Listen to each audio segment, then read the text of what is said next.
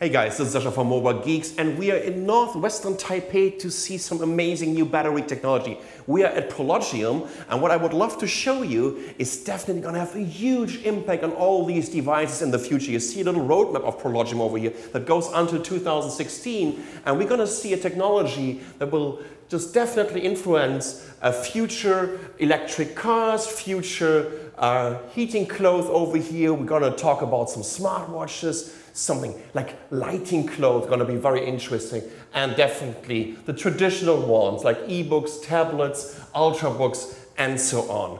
And to show you what those guys are really doing over here, let's move over here. And you know what? Let's just start with something very simple. So we have a MacBook Air over here, and I'm going to tell you a little bit about the technology that they're using right now. Right now we have lithium polymer batteries in a MacBook Air, and due to its form factor and its size, they're kind of putting these batteries on both sides of the trackpad, which is kind of limiting the space in general for the engineers to set this up.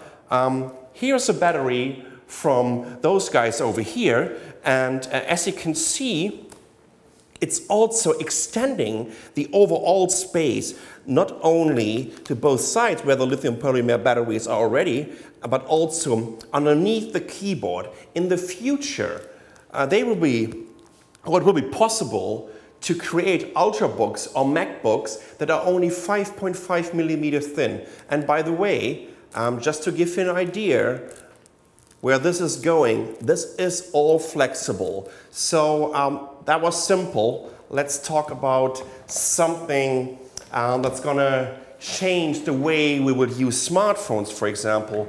Let's take a look at this little cell here. So this is only one layer. They can stack it over each other. And just the first example is the sleeve here. This is a sleeve for, I think, a Galaxy S3.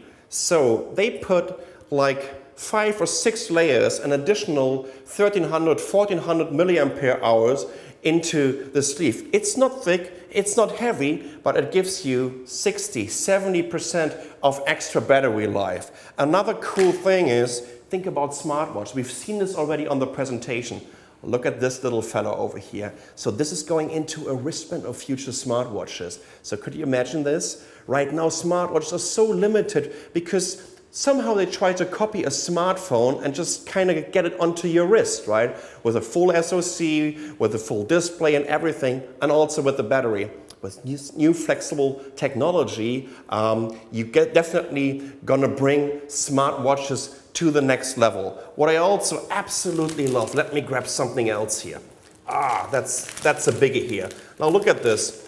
This is a 2400 milliampere hour battery. At 3.7 volt, we are roughly scratching, 9 watts? Almost 10 watts.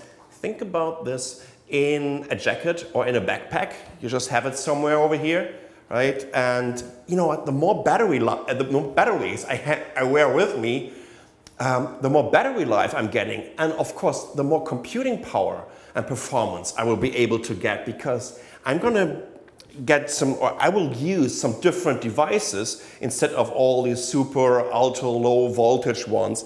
I can easily use them, or can fire up my Ultrabook for an additional 4 or 5 hours, right? If I have like 2 or 3 layers of this.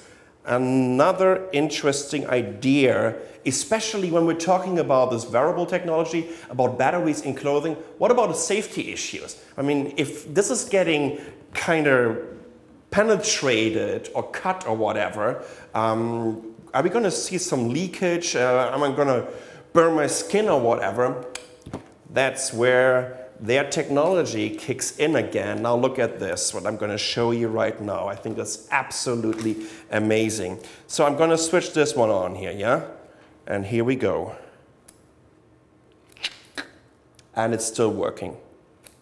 And it's still working. How about just getting a hole in there? I hope I'm not killing myself here. Here we go, look at this.